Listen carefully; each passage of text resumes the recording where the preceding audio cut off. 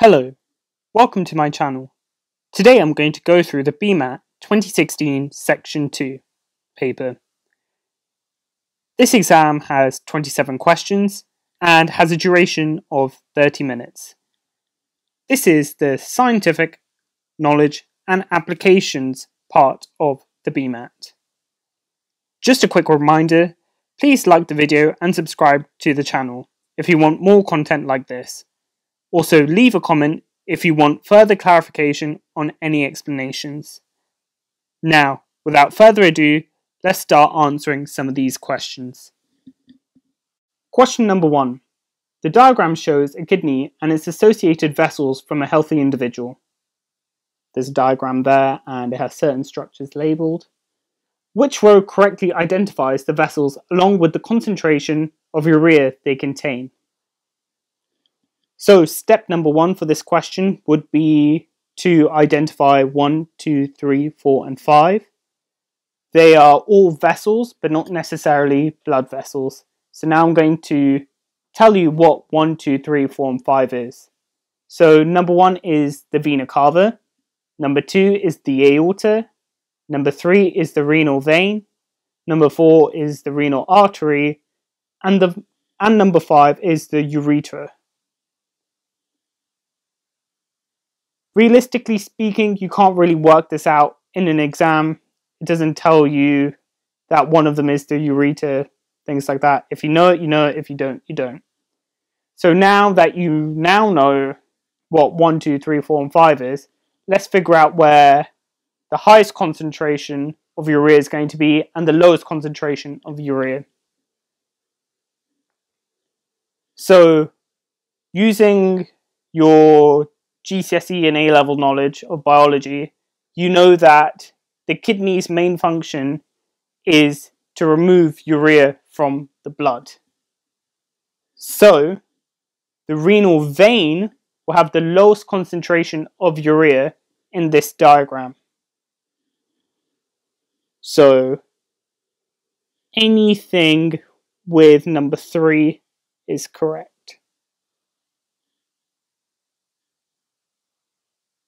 So we've eliminated the others now. That leaves C and D. Now we need to work out where the highest concentration of urea will be. Filtered urea goes into urine. A lot of people know that. Urine, urea, a lot of people know. And how does the urea go into the urine? It goes through the urethra, and the urethra therefore contains the highest concentration of urea. So therefore D is your answer. And that is question number 1 completed. Question number 2. Element X has the electronic structure 283. Which of the following statements about this element are correct? The element is in group 12, period 3 of the periodic table. The element reacts with oxygen to form a compound with the formula X2O3. Statement number 3. The element reacts with bromine to form a compound with the formula XBr3. Statement number 4. The atomic number of the element is 13. Statement number 5. The element is an alkali metal.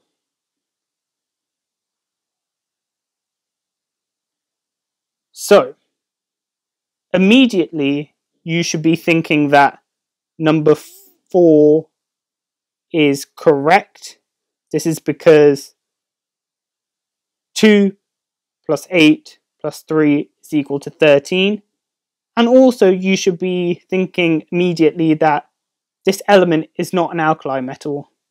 An alkali metal is a metal that belongs to group 1 of the periodic table. And group 1 metals have 1 electron in its outer shell, whereas this one has 3. So we could do some preliminary eliminations using this information. So E is wrong, C is wrong, A is wrong, number 4, B, and that leaves us with D and F. So eliminations is a very good way how to optimize your time during the Bmat to get the right answer quickly. So continuing with the statements now. So statement number 1, the element is in group 12, period 3 of the periodic table. This is incorrect. Elements in group 12 all have two valence electrons, while element X has 3. That's wrong. Anyways, we knew that was wrong because we only have D and F left, but might as well go through everything. Statement number 2, the element reacts with oxygen to form a compound with the formula X2O3. This is correct. Element X is in group 13 as it has 3 valence electrons. Oxygen forms oxides with this group metal containing 3 oxygen atoms and 2 metal atoms per molecule. Let's give that a fat tick. And what do you know? We already got our answer of F. But anyways, we'll keep on going. Number 3, the element reacts with bromine to form a compound XBr3. This is correct. Bromine has 7 valence electrons, therefore requires 1 valence electron to obtain a complete outer shell. So element X has 3 valence electrons that can be donated during ionic bonding.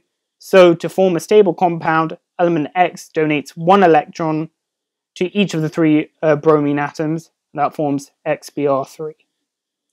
And that is question number 2 completed in depth. Question number 3. A student carries out an experiment to determine the density of the material from which 2 identical solid objects are made. She uses a balance and a measuring cylinder containing a fixed volume of liquid. The diagram shows different stages of her experiment, with some of the readings on the balance and some of the measuring cylinder.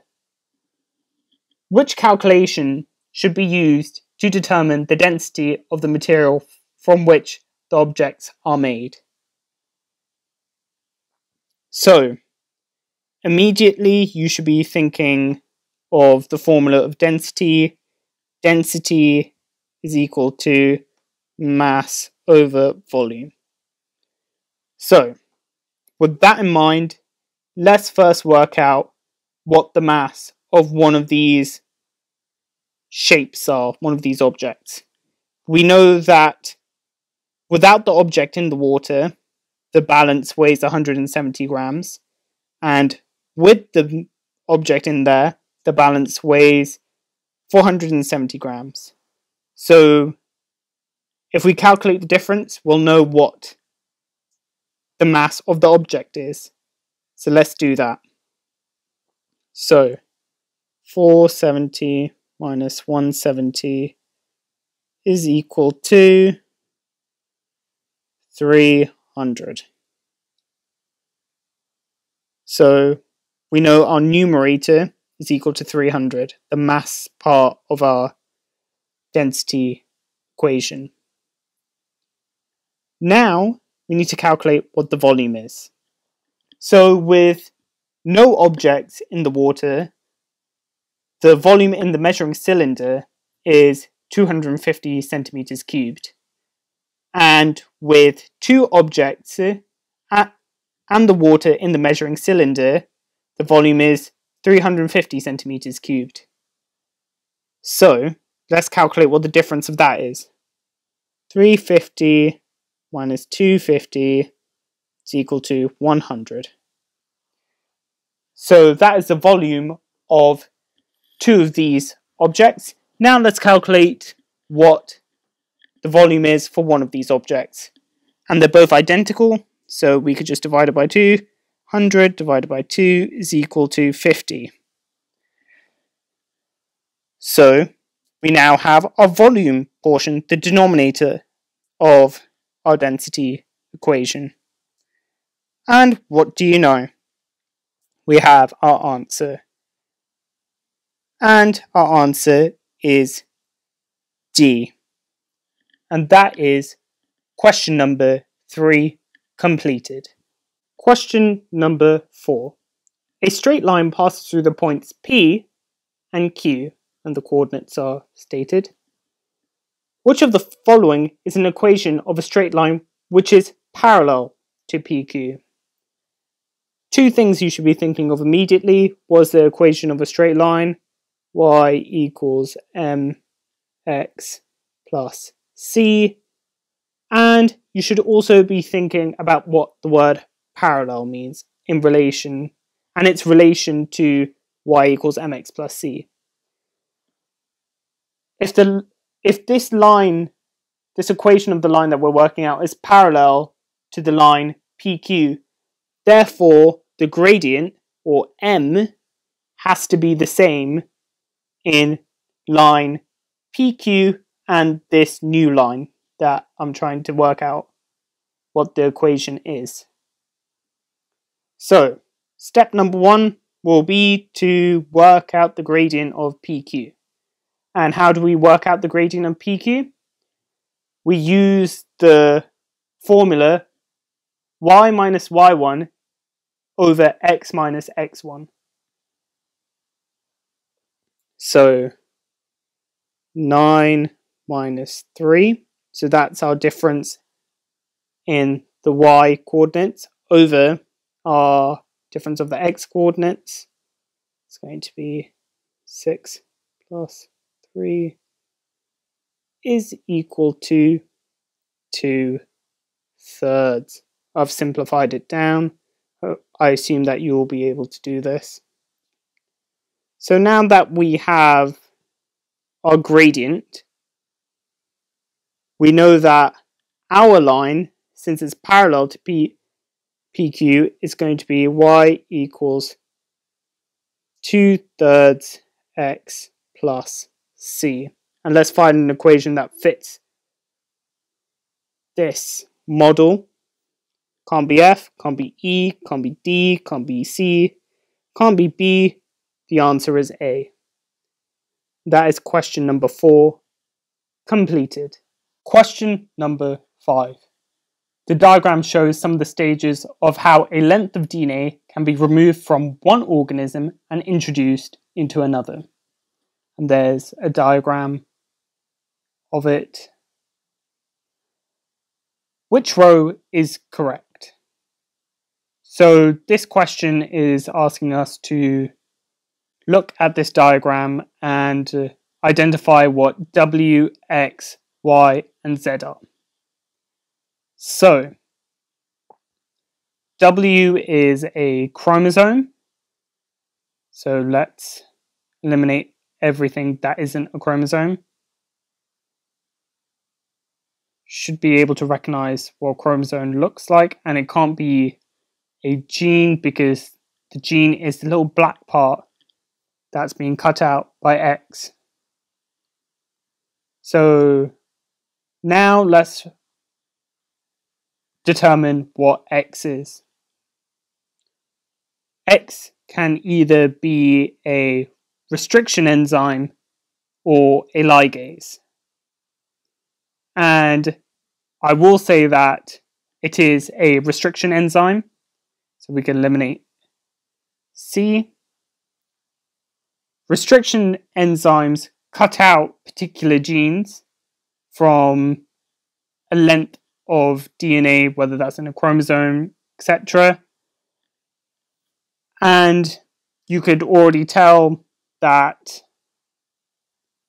Y is also a restriction enzyme because that's the only option available. But let me explain to you why Y is a restriction enzyme. In order to be able to insert the gene from the chromosome into the plasmid, you need to have the same cutout, in a sense. If you have a different cutout shape, the gene won't be able to fit in. So therefore, it's very important to use the same restriction enzyme on the chromosome and on the plasmid. And now finally, we move on to Z. And Z is a ligase. It's an all-restriction enzyme. We're not cutting over here. It's already been cut. The plasmid's already been cut by the restriction enzyme. What we want to do is join the cutout gene from W and insert it into Z and house it kept together, how the DNA phosphodiester bonds connected together. They're connected together with the enzyme ligase. And therefore, the correct answer is B. And that is question number 5 completed. Question number 6. Which one of the following mixtures could not be separated using the technique given? So, A, calcium carbonate and water is a mixture and the separating technique is evaporation. Calcium carbonate and water can be separated using evaporation. The water will evaporate and the calcium carbonate will be left on the evaporating surface, whether that's a dish of sorts or a flask. Therefore, A is incorrect. B. The mixture is pentane and octane, and the separating technique is fractional distillation. Straight away, you should be thinking, yep, they can be separated through fractional distillation. That is the industry standard in separating hydrocarbons. And the reason why they can be separated is because they have different chain lengths and therefore they have different boiling points. So B is incorrect. C, the mixture is silicon dioxide and water and the separating technique is filtration. Using your GCSE chemistry knowledge, you should know that silicon dioxide is like sand and it doesn't react with water.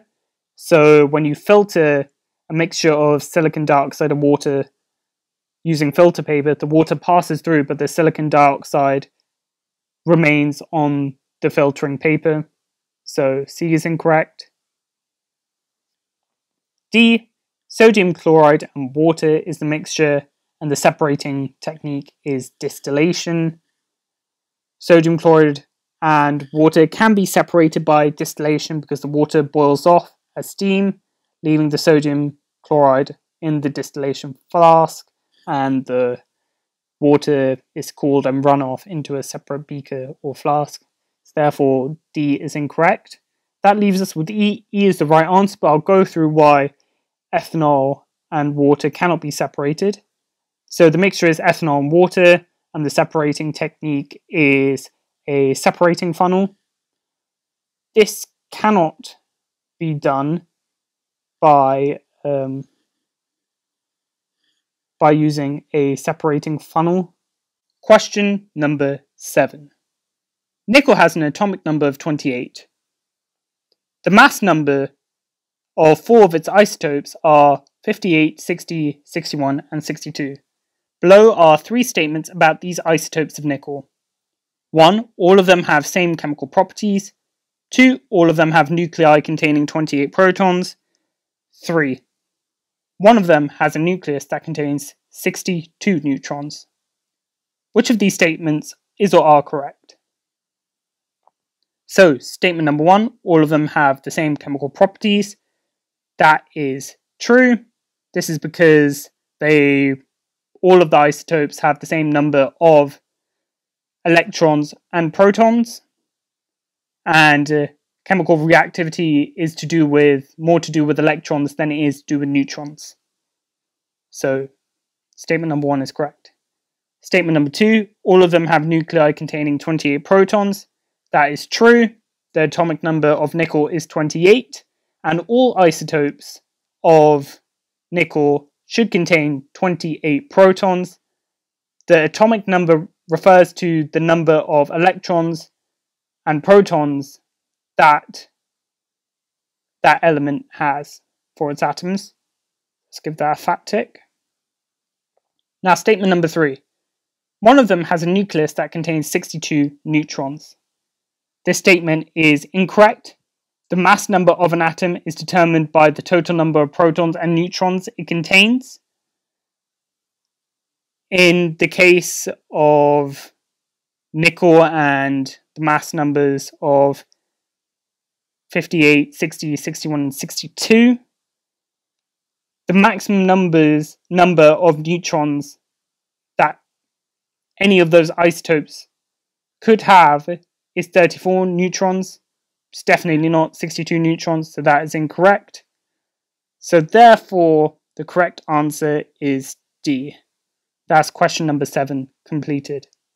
Question number 8. The mean mass of a group of n people is 75 kg. Jim, Karen, and Leroy joined this group. Without anyone leaving, the new mean mass is 78 kg. The mean mass of Jim, Karen, and Leroy is 90 kg. What is the value of n? So immediately you should be writing the 3 equations that can be written from this question, these statements that the question gave. So the total mass of the group over the number of people in the group is equal to 75. Now, Jim plus Karen plus Leroy plus the original total mass over original number of people plus 3 is equal to 78. And the third statement is Jim, Karen, and Leroy's average weight. So J plus K plus L all over 3 is equal to 90 kg. So, what am I going to do? What I'm going to try and do is rearrange these equations, well, in particular equation over here and over here, so that I could isolate n. So let's get down to that. Immediately I could try and input this equation, J plus K plus L over 3 is equal to 90, into the second equation. And how I'm going to do this is by getting J plus K plus L is equal to 90 times 3 is equal to 270. So this bit over here is the same as this bit over here. So I'm going to just simply substitute J plus K plus L in the second equation with 270. So let's do that.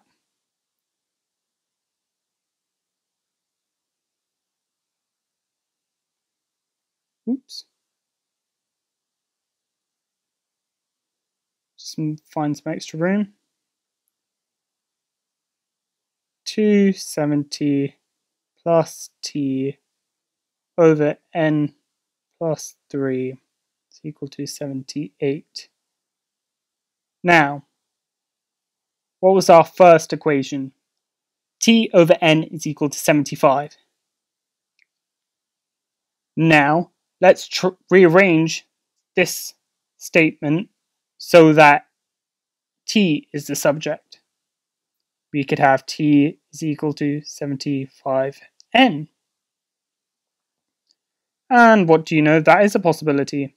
And I'm going to substitute that into this equation over here. To do 270 plus 75N over N plus 3 is equal to 78. Sorry about my messy working out. There wasn't exactly a lot of room, but hopefully you can follow the gist. And now this is essentially a simple solving of an equation so that you get n at the end. So let's do exactly that. The beauty of zooming in, you could create so much room.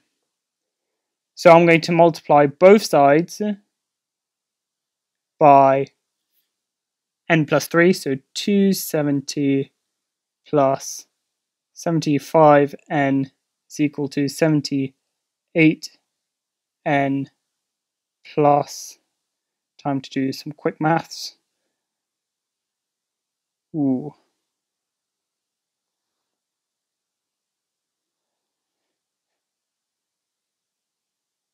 2, 3, 4. So with that in mind, let's try and get the ends on one side and the integers on the other side. I'm going to continue this on the right hand side. So 270 minus 234 is equal to 36, and 78n minus 75n is equal to 3n.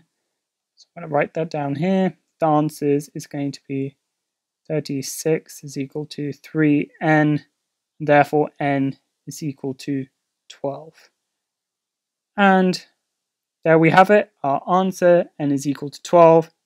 Therefore, B is the answer. That's question number 8 completed. Question number 9. The following statements are features of an enzyme from a healthy human. It works at an optimum pH below 4. It digests a substrate into amino acids. It works at an optimum temperature of approximately 37 degrees Celsius. Which enzyme has these features? So, immediately looking at statement number 2, it digests a substrate into amino acids. You should be thinking of protease. Lipases can't do that. They're for fats. Amylase is for carbs, starches. So you can eliminate A, B, C, and D. That leaves E and F. Now let's look at statement number 1. It works at an optimum pH below 4. That is an acidic environment. Acidic environments are in the stomach.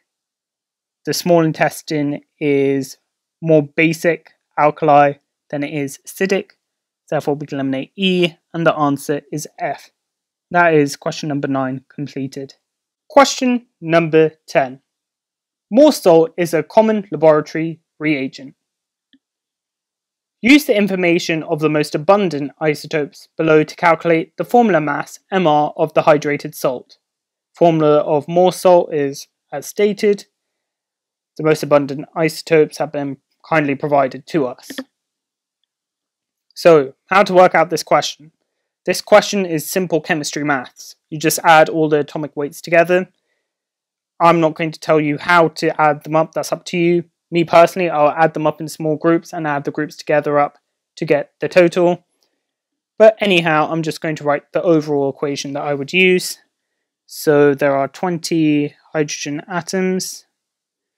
There are 2 nitrogen atoms. Just tidy that up a bit for you. There are 14 oxygen atoms. There are 2 sulfur atoms. And there is 1 iron atom. And you add them all together and you get 392. That's your MR. The answer is F. That's question number 10 completed. Question number 11. An AC voltage is induced in a coil of wire when it is rotated in a magnetic field.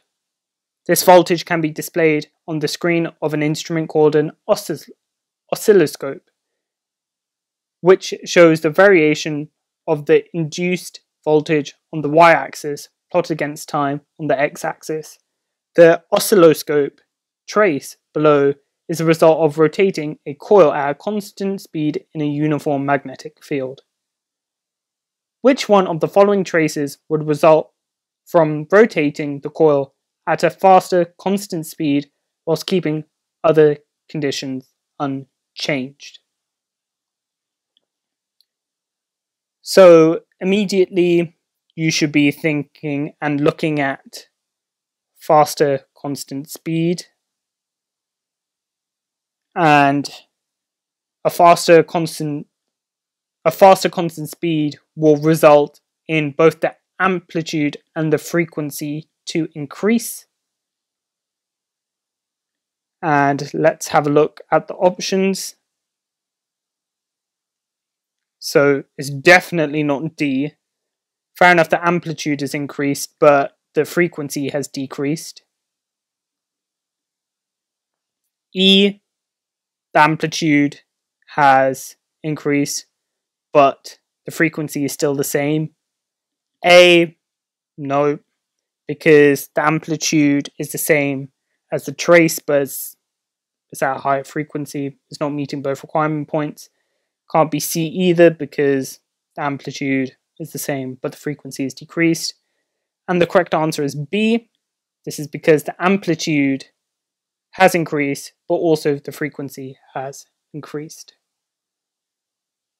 And that is question number 11 completed. Question number 12. The diagram represents the circular cross-section of an artery with an external diameter of D of 1.6 centimeter. The thickness T of the artery is 1 millimeter. What's the internal cross-sectional area of the artery? They're shaded in the diagram.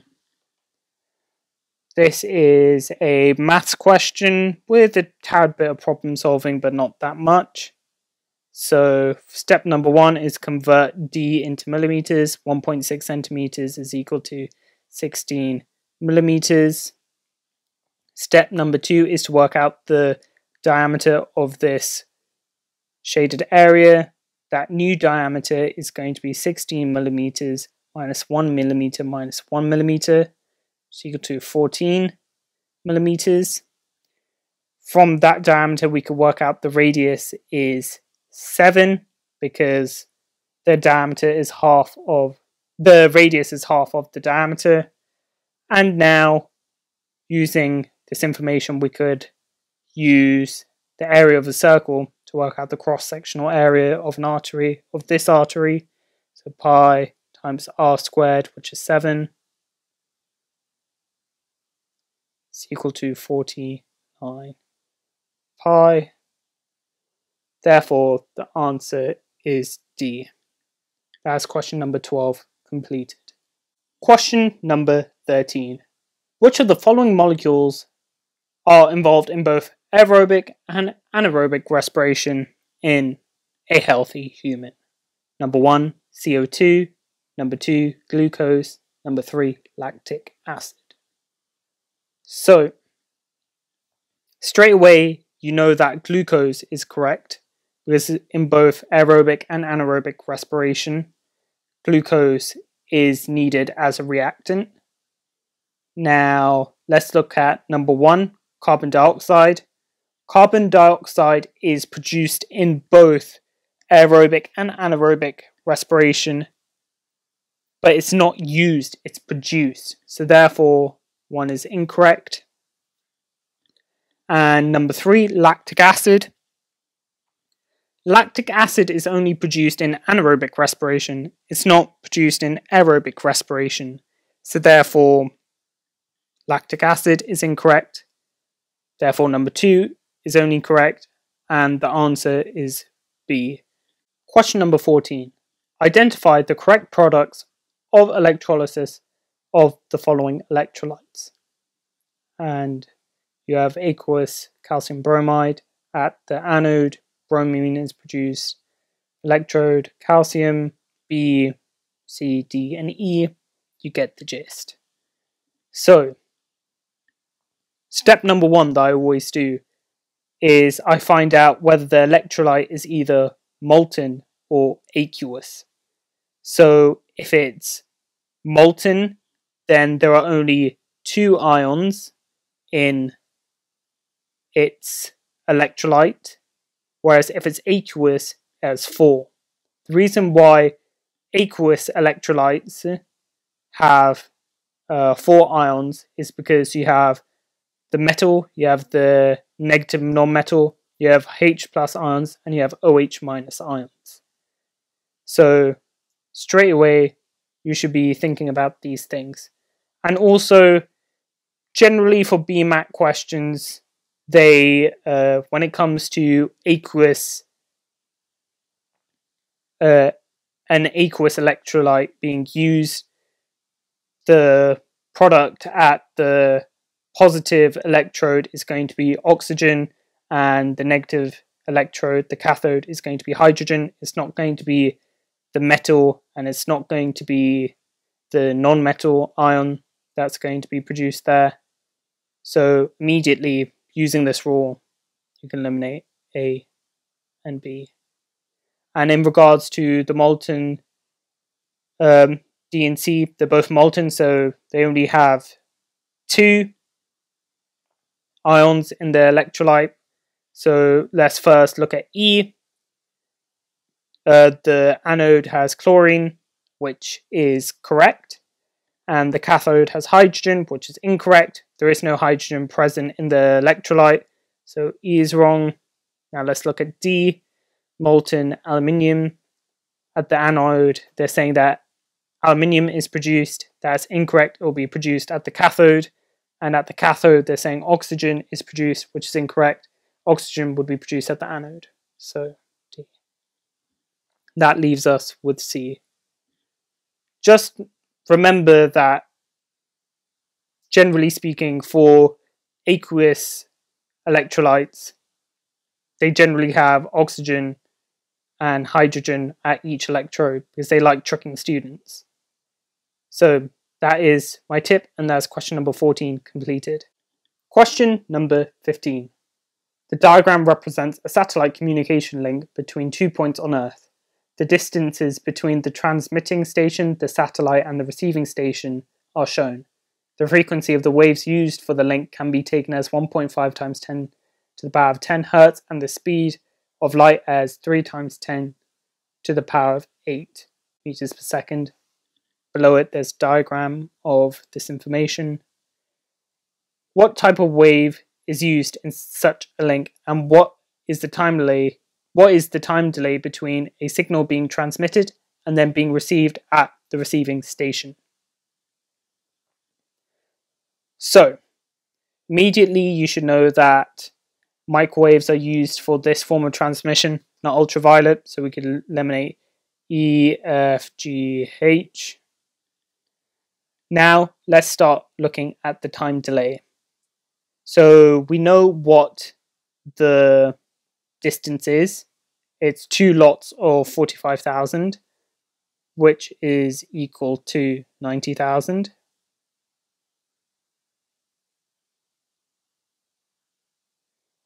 And we know the speed or at which it's traveling at, which is the speed of light. So 3 times 10 to the power of 8 meters per second. So we use the equation speed is equal to distance over time, and rearrange it so that we get time is equal to distance over speed. So we do 90,000 over 3 times 10 to the power of 8.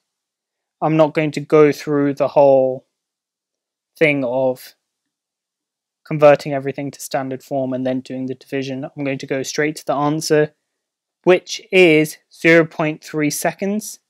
So therefore, C, D, and A are incorrect, and the answer is D. That's question number 15 completed. Question number 16. The diagram shows a quadrilateral PQRS. There's a diagram of it below. Given that tan theta is equal to 4/3, what is the area of quadrilateral PQRS? So immediately I'm going to be splitting this trapezium into 2. I'm going to split it into a triangle. I'm going to be splitting it into a rectangle. And I know that this distance over here is equal to 6 because 11 minus 5 is equal to 6. And now I'm going to look at tan theta is equal to 4/3. I'm going to use SOHCAHTOA to decipher this information. SOHCAHTOA.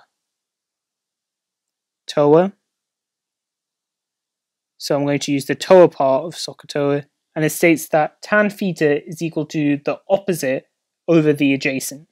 So in this case, this line that I drew in is the opposite, and the adjacent is this 6 centimeters.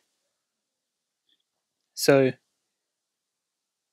tan theta is equal to 4/3, which is also equal to, therefore, something over 6. And to get from 3 to 6, we had to multiply by 2. So therefore, let's do the same at the numerator. So 4 times 2 is equal to 8. And therefore, RS is equal to 8. And now let's calculate the area of this quadrilateral. So first I'm going to work out the area of the rectangle. 5 times 8 is equal to 40. Let's write that nicely. And the area of the triangle is going to be a half times 6 times 8. So a half times 6 times 8, which is equal to 24. 24 plus 40 is equal to 64. And therefore the answer is C. And that's question number 16 completed. Question number 17. Which of the following statements could describe the result of a single mutation of a gene coding for protease enzyme in a fertilized human egg cell? 1. A new allele is formed coding for protease enzyme that works more efficiently. 2. A new allele is formed coding for a protease enzyme that works less efficiently. 3. A new allele is formed coding for a non-functional protein that has no effect on the cell. 4. A new allele is formed coding for a non-functional protein that has a negative effect on the cell. So, statements 1, 2, 3, and 4 are all correct.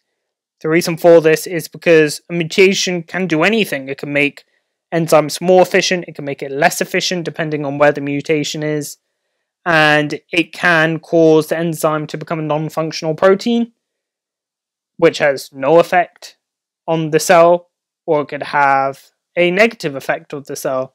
So therefore, the answer to this question is G. That's question number 17 completed. Question number 18. What volume of a 0.1 molar solution of NaOH is needed to neutralize 30 centimeters cubed of 0.2 aqueous solution of diproctic acid? Step number 1, work out the moles of the diproctic acid. So 30 centimeter cubed over 1000 makes it into decimeter cubed, times by 0.2 is equal to 6 times 10 to the minus 3, which is equal to the moles. And why I'm able to do that is because moles is equal to volume times by concentration. That's step number 1 completed. Step number 2, work out the ratio of NaOH that reacts with a diproctic acid. So for every 1 diproctic acid, 2 NaOH reacts with it. This is because 2 hydrogen ions are released when diproctic acid ionizes in water. And so, using this information about the ratio, let's work out the number of moles that is needed for NaOH. So 6 times 10 to the minus 3 times by 2 is equal to 1.2 times 10 minus 2. Now we need to work out the volume of 0.1 molar NaOH that is needed. So using this equation before, moles is equal to volume times concentration. Let's rearrange that. So volume is the subject. V is equal to M over C, where M stands for moles and C is in concentration. and V is in decimeters cubed. So, moles is 1.2 times 10 minus 2 over the concentration was 0.1 is equal to 1.2 times 10 to the minus 1, and that is equal to 120 centimeters cubed. That's question number 18 completed. Question number 19. A defibrillator provides an electric shock to a heart to restore its normal rhythm. The energy to do this is 125 joules at a steady voltage of 500 volts for a time of 10 milliseconds. What is the current during this process? You should be thinking about the equations that you should have memorized for this exam. Should have memorized a very common physics equation in relation to power, where power is equal to current times by voltage. P equals IV. And you now must be thinking, we don't know what power is, we know what energy is. Actually, you're incorrect. We do know what the power is, because power is energy per second, and we know what the energy is in this defibrillator and the time it takes. So, let's first calculate what power is. So, P is equal to 125 over 0.01, which is equal to 12,500. So we now have power, and we know what the voltage is, and we need to work out what the current is. So let's rearrange P equals IV to I is equal to P over V, which is equal to 12,500 over 500, which is equal to 25 amps. Therefore, the answer is D. That is question number 19 completed. Question number 20. Rearrange the formula A over B is equal to C over D plus E over F to make F the subject. So this is a question where you can't do any deductions. It's just straight maths. It's rearranging, simplifying. Let's get down to the nitty gritty. So A over B is equal to C over D plus E over F. Now let's bring CD onto the other side.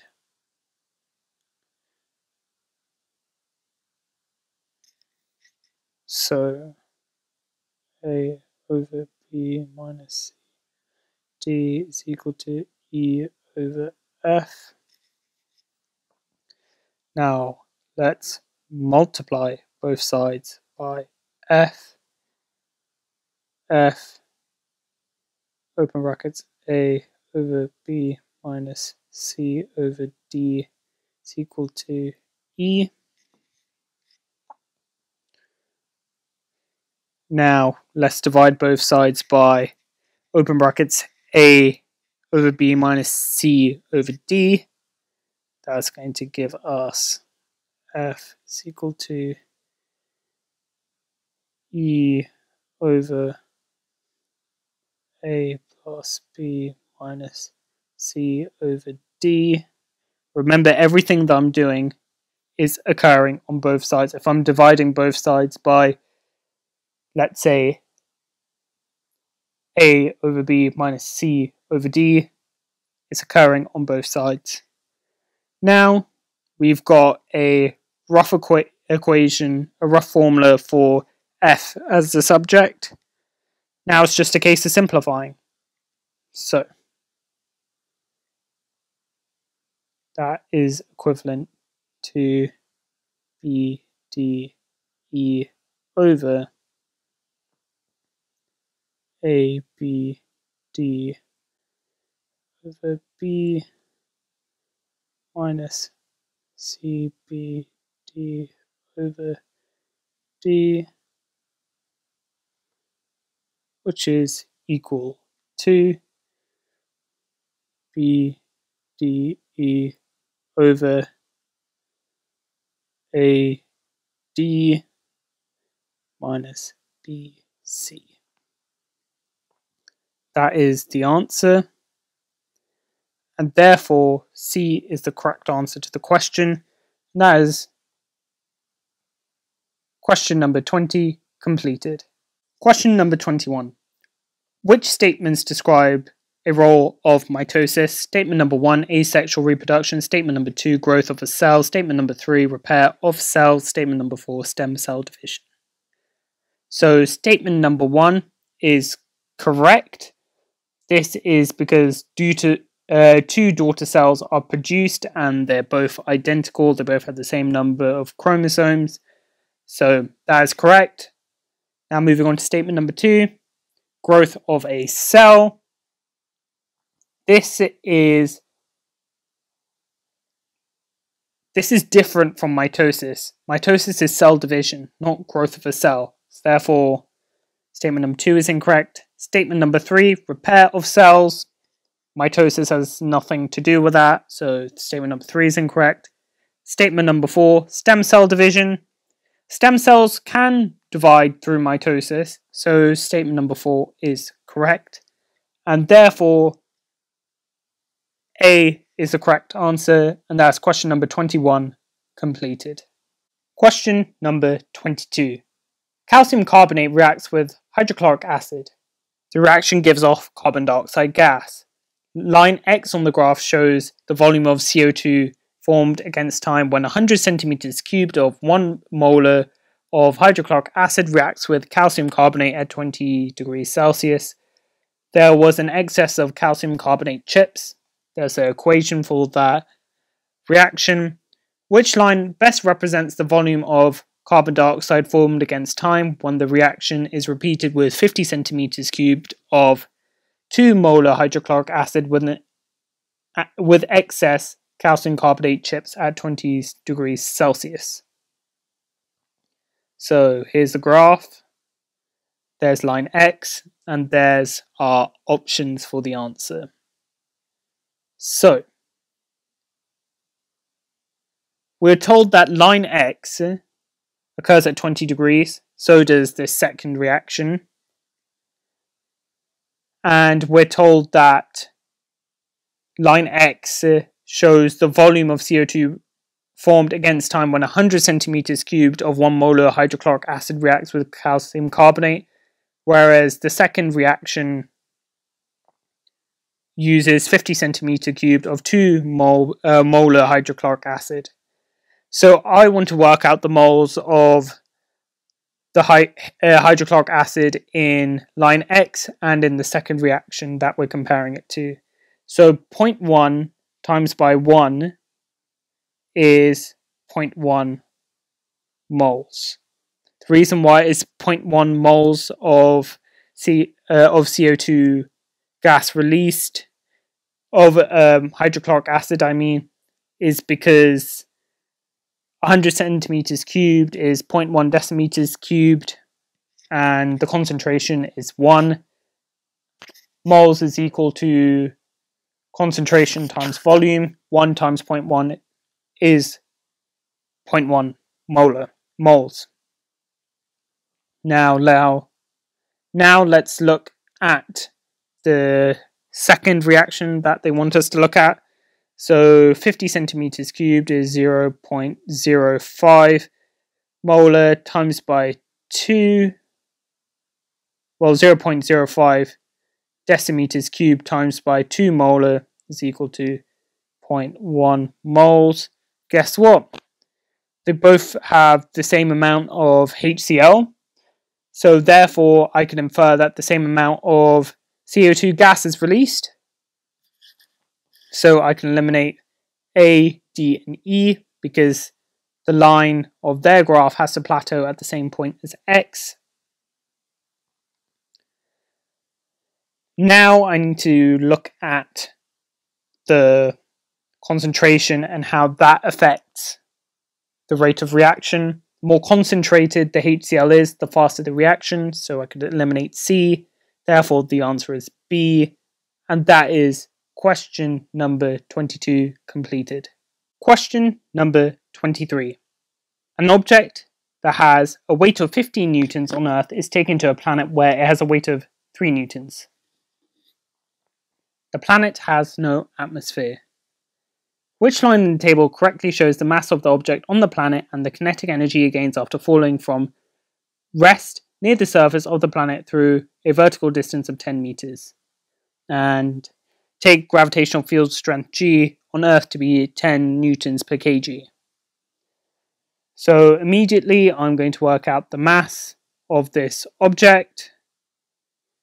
It has a weight of 15 divided by 10 is equal to 1.5. So immediately we could eliminate C, B, and A, and the reason for this is because mass is equal to weight over gravitational field strength.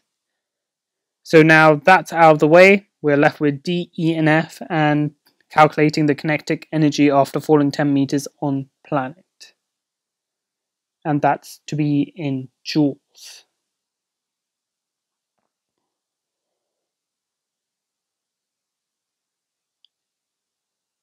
What we can do is work out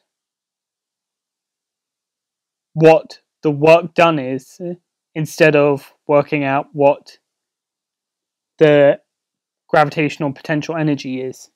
What I mean by this is instead of using E is equal to mg delta H, we could use W is equal to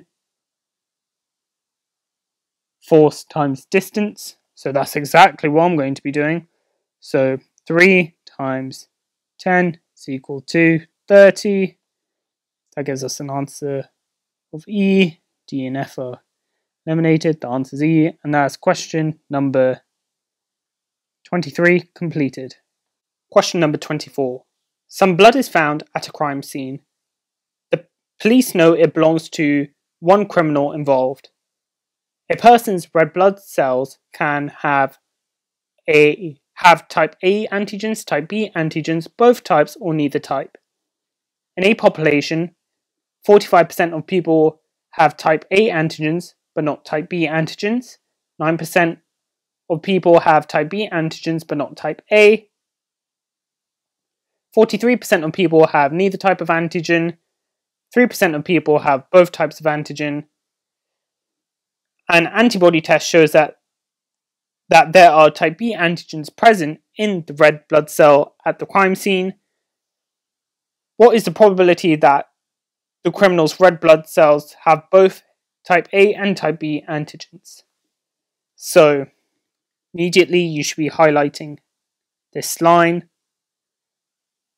The criminal definitely has type B antigens. So from these percentages, you could look at the 9% and you could look at 3%. So he is in, or she, not being sexist here, the criminal could be in this 9% and in the 3% population. So we now know what the size of our pool is going to be. It's going to be 12%. That is the percentage of people that the criminal will most likely be in. Now the question is asking us, what's the probability that the criminal's red blood cells have both type A and type B antigens? 9% of people have type B antigens but not type A, so we can't have a fraction of 9 over 12. But 3% of people have both types of antigen. So therefore, we could have 3 over 12 as our probability, which is equal to 1/4. And therefore, the answer to our question is D, and that is question number 24 completed. Question number 25. An experiment was carried out to investigate a gene for coat colour in mice. The diagram shows the results of 3 crosses between different mice, producing 3 different families, P, Q, and R. What is the maximum possible number of heterozygous mice shown in the diagram? So straight away we could determine that the dark coat allele is dominant and the white coat is recessive. Therefore, for a mouse to have a white coat, they must be homozygous for the white coat allele. Therefore, all four of the white coated mice shown must be homozygous for the white coat allele. However, to display the phenotype of the dark coat, the mouse only needs one allele of that particular gene. Therefore, it's really unlikely, but all the dark mice could be, in theory, heterozygous. They are, at the end of the day, asking for the maximum possible number of heterozygous mice shown. It's not asking us for the most probable, it's asking us for the most likely. Well, not the most likely, it's asking us for the theoretical. So let's double check if there are 12 black mice, and there are 1, 2, 3, 4, 5, 6, 7, 8, 9, 10, 11, 12. Therefore, the answer is H. That's question number 25 completed. Question number 26. The gases X and Y react to each other to produce gas Z according to the equation 2x plus y goes to 2z. 100 centimeters cubed of X was mixed with 10 centimeters cubed of Y in a free-moving gas syringe sealed with a rubber cap. The reaction went to completion. All volumes were measured at the same temperature and pressure. What is the final volume of gas in the syringe?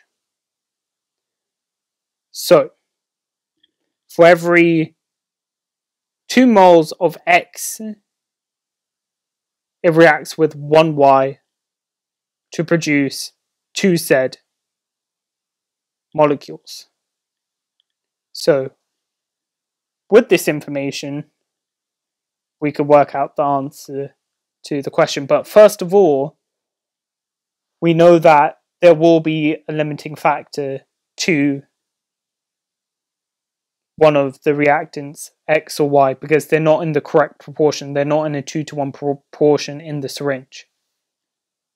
So, clearly, Y is the limiting factor of this reaction. So, when we calculate volumes of gases, we need to do it in relation to the proportion of Y that's available, not looking at the volume of X. So let's do that. So for every 10 let's say if all 10 centimeter cubed of Y reacts, therefore it reacts with 20 centimeter cubed of X, which is equal to 30, and it produces 20 centimeters cubed of Z.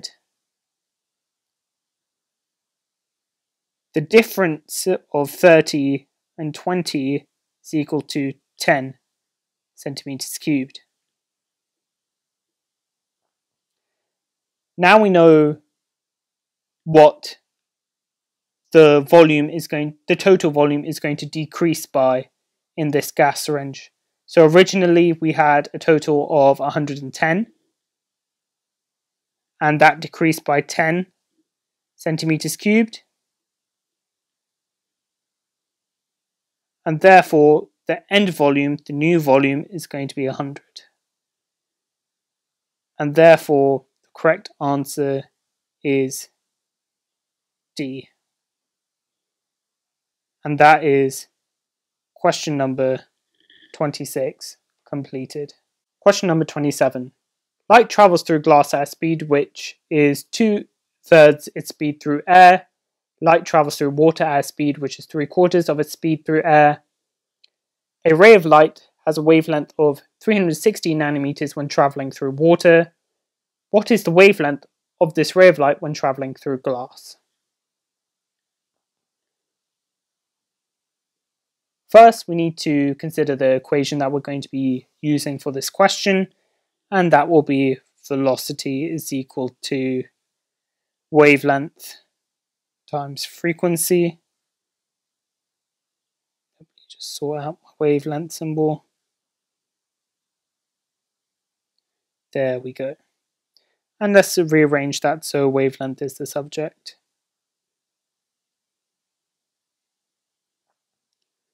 Now, from this question, we know that the speed is slow in water and even slower in glass. Since it's 2/3 slow in glass, we can see that to keep up with keep the frequency the same, the wavelength has to decrease to 2/3 of its wavelength in air. Mathematically, we need to first calculate the wavelength in air using the same logic as earlier. The wavelength in air must be greater than the wavelength in water by a factor of 4/3. So, let's form an equation with this knowledge. 360 times 4 over 3 is equal to 480. Now, when the wave is traveling through glass, the speed is only 2/3 of its speed in air. So the wavelength is only 2/3 of the wavelength in air. So let's apply this knowledge to this question. 480 times 2 over 3 is equal to